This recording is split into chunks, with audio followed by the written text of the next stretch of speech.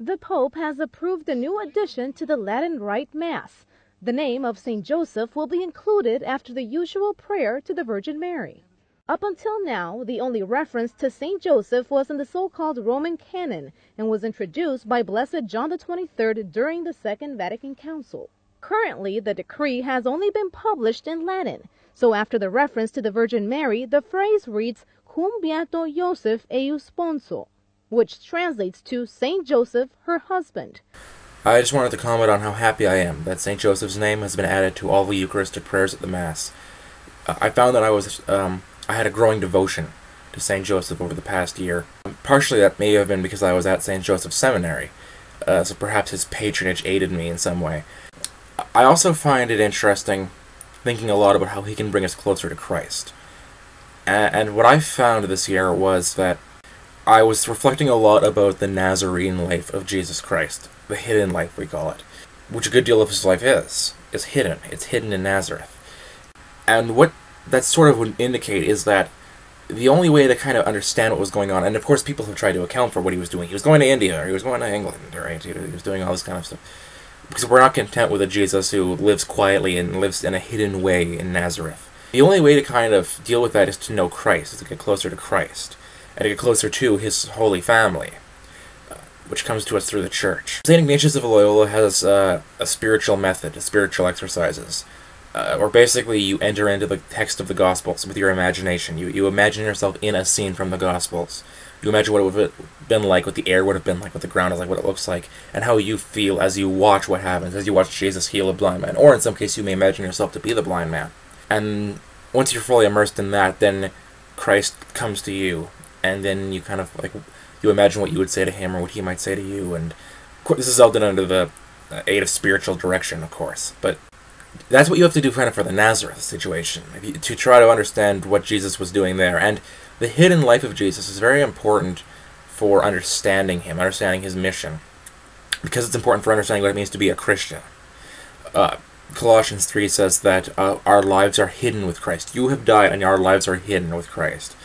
A great deal of the Christian life is hiddenness, in a lot of senses, both in humility, in hiding, in veiling yourself kind of in a humble way, trying to not exalt yourself, following Christ's example and emptying yourself to others, not seeking glory for yourself, and also realizing that your worth is not determined by what you do or how well you do it, per se, but it's hidden in Christ. It's objectively found in Jesus Christ, not in how much people respect you or esteem you or how much money you make or anything like that, anything that we worry about.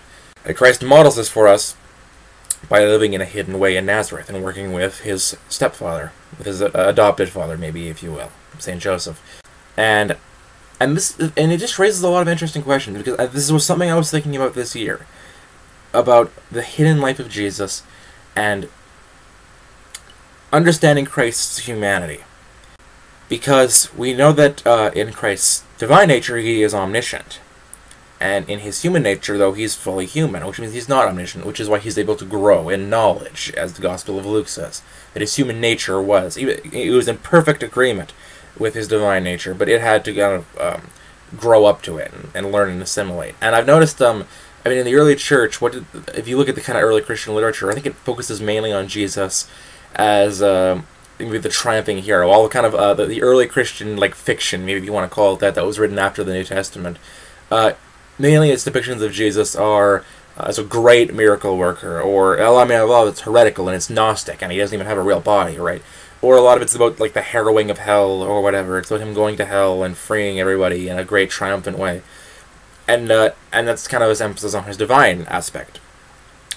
And nowadays, most of the fiction and writing about Jesus that imaginatively deals with him focuses on his humanity. Sometimes to the exclusion of his divinity, Last Temptation of Christ, and things like that. Or even ones that aren't necessarily heretical, like Anne Rice's novels that are narrated by Jesus, are still focusing on his human aspect, right? His human struggles, because that's, I guess, those are a good litmus test of the culture, right? We are very, very psychological, right? And we're interested in humanity and in people's existential struggles and their subjective experiences. And it is very interesting for me to think about the fact that psychology and existentialist philosophy point out all our feelings of alienation and angst and longing and estrangement from each other and all this kind of thing. And we would say as Christians that that's a description of the reality of original sin. But those ideologies would say that those are integral to being human. To be human is to feel alienated, or it is to feel angst and all this kind of thing. The Christian scheme says, no, those are actually aberrations. We fell into those. And Our Lady and our Lord were conceived without original sin. And I think a lot about, like, well, what does that look like? Like, what... Because I've never seen it, right? I wonder a lot about what it would mean to be able to look at human beauty without lust, and to appreciate it the way God intended, or what it would mean to feel hunger without ever feeling the natural concupiscence of... And again, this is what I mean. It's not that they couldn't have sinned. They could have chosen to sin. They could have chosen to lust. They could have felt hunger and then experienced the kind of as overly attached feeling towards food. They could have felt that they could have chosen to be gluttons. They could have chosen to be greedy, but they didn't have the natural concupiscence. They didn't have that natural propensity towards it. And I wonder a lot what that would even look like. And of course, I think we struggle to even understand what it would be like to be a human who doesn't have original sin. What would that even mean? How would you feel anger that was genuinely righteous? And things like that. But Christ's human nature had to be formed, and God committed that formation to his human family. And St. Joseph was the one put in charge of that. Alright?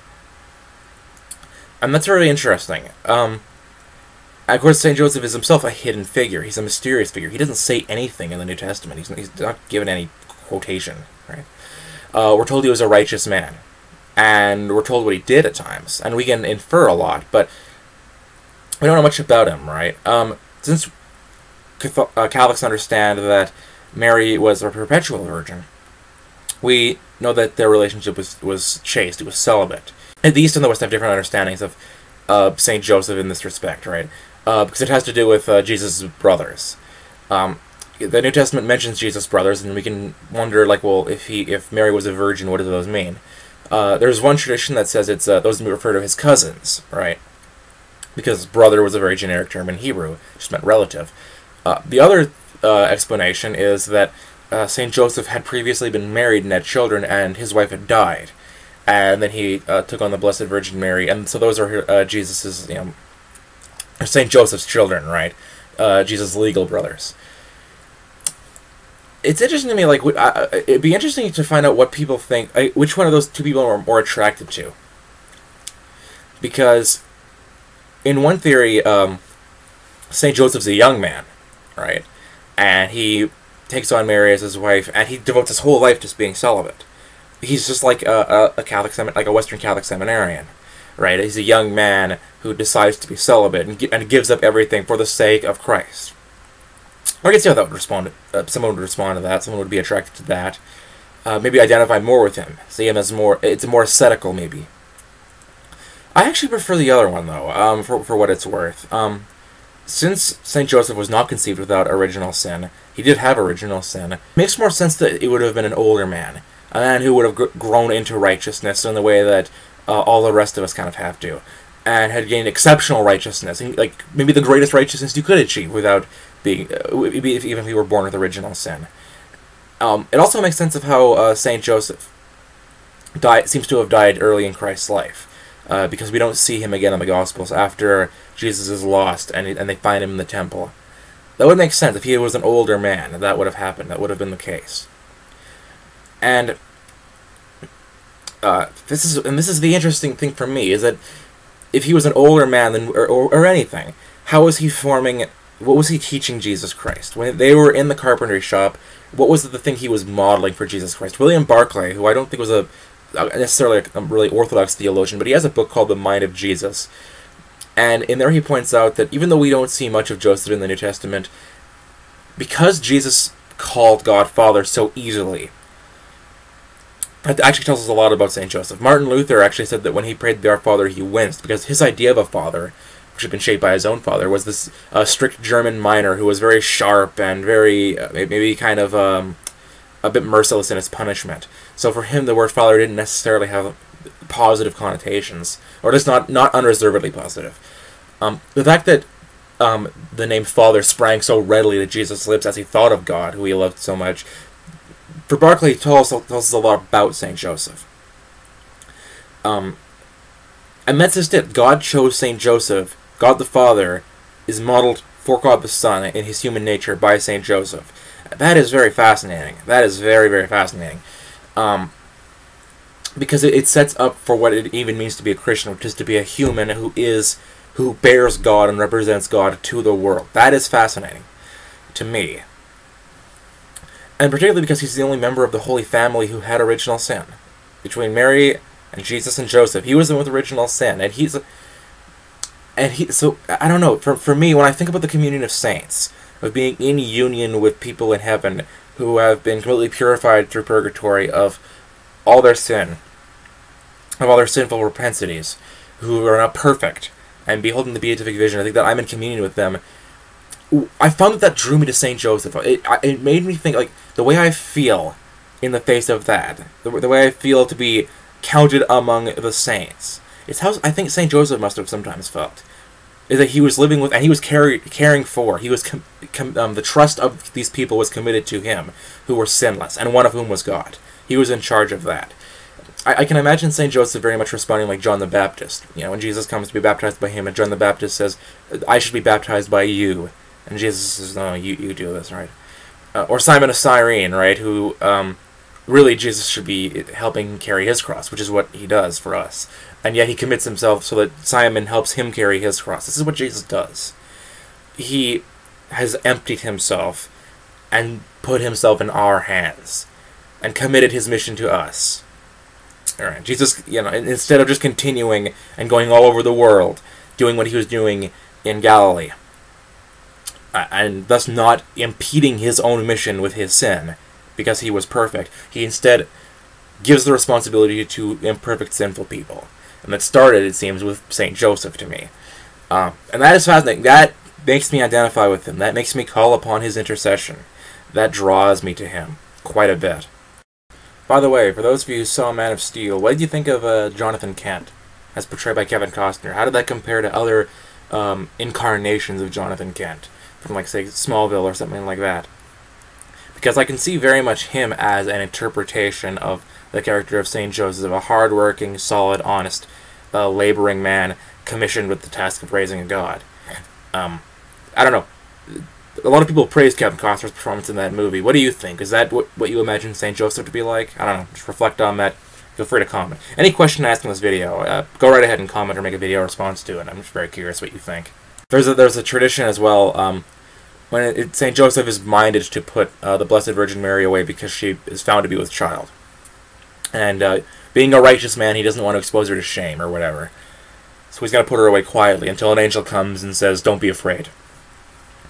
I'd always rather, I think most people read this, and maybe this is an example of what I was saying before, about maybe two different ways of approaching Jesus, or of approaching holiness. I'd always thought that meant St. Joseph assumed that she had cheated on him. And therefore, he was going to just kind of quietly put her away so that he wouldn't expose her to scandal, and everything would be okay. But there's a tradition from the Church Fathers, actually, that St. Joseph knew that she was perfect, and knew that she was sinless, and knew that she was pledged to be a virgin forever, and didn't feel worthy of being her spouse. It didn't feel worthy of raising the Christ child. And that's why the angel had to come and say, don't be afraid. Go keep her as your wife, and raise this child. I don't know. It's another example. Which of those two do you find more appealing? Is it that Joseph thought that Mary had cheated on him, and this, as a righteous man, wanted to protect her from shame or possibly stoning, right? And then the angel had to inform him, no, this is really from God? Or was it that he felt unworthy of being with her and with Jesus Christ, in the sort of a St. Peter way, get away from me, Lord, I'm a sinful man. I don't know, which one of those two do you find more appealing? I don't know, you decide. But, and again, since he's such a hidden guy, we can only extrapolate based on his actions. And this is the thing, St. Joseph's, the figures in the Bible, like the Blessed Virgin or St. Joseph, because they're so hidden, because they just appear slightly, all we can do is kind of take those little clues that we have and infer from there. Like Sherlock Holmes said once that he could infer the existence of both an Atlantic and a Pacific Ocean Even if you've never heard of either of them, just from examining drops of water from both, you'd be able to deduce, infer the existence of whole oceans and the fact that those oceans were different. All we have are a few droplets of knowledge about St. Joseph, and we have to infer a whole ocean about him, right? We have to infer that he was a good worker. He would have been a reliable worker. He would have been a just worker. Because he seems to have died early on, we can infer that he died in the arms of Mary and Joseph. The last thing we see of him is finding Jesus in the temple. There's a meditation on the Seven Sorrows of Mary written by Eddie Dougherty, who was a Maronite priest. Many, many things. His wife, Catherine Dougherty, had founded the Madonna House Apostolate. And they ended up being chased. They ended up not coming together anymore, so he went off and became a priest. At least I think he was a Maronite priest. But he writes a meditation where he does kind of an Ignatian thing and puts himself into the Seven Sorrows of Mary, and he's present and witnesses them. And for the losing Jesus in Jerusalem, what he imagines is that the 3 days that Mary and Joseph spent scrambling around the city trying to find Jesus, Joseph becomes so haggard and he becomes so drained and defeated by the thought that he has lost Jesus, that he's failed, that that he may have lost the most beautiful and holy thing ever. It's so draining, and the thing he loves, and the one he loves so much. Because that's just it. It wasn't just that Joseph was, fulfilling his duty to God. He was in a fatherly capacity to God. He loved him as a son, with an automatic human reaction. It wasn't just a religious thing. It was, I think, his love for his family, for his adopted son, was a human one. It's the one that any adopted father could have for his son, or for any father could ever have for his son. It was automatic and human and instinctive. And it's actually, in Eddie Dougherty's telling you, but it's actually that experience of losing Jesus and having 3 days of just anguish about it that ends up killing him. That's what weakens him to the point that he will shortly die afterwards. These are things we have to infer. These are the things we have to deduce about him. Read the litany of prayer to St. Joseph and all the things that he's called. He's a terror to demons. Well, it makes sense. In the book of Acts, it says that some exorcists try to cast out a demon in the name of the Jesus whom Paul preaches in. They say, Jesus we know and Paul we know, but who are you? Well, if Joseph was a holy man, we can assume that he, too, was a terror to the demons. Light of the patriarchs, right? He because of his giving up sexual union for the sake of the Holy Family, those who are trying to live a chaste life can follow him. Those who are leading a family life can follow him. He's interesting this way. This is a very unique situation where he can model both the married life and the single, celibate, chaste life.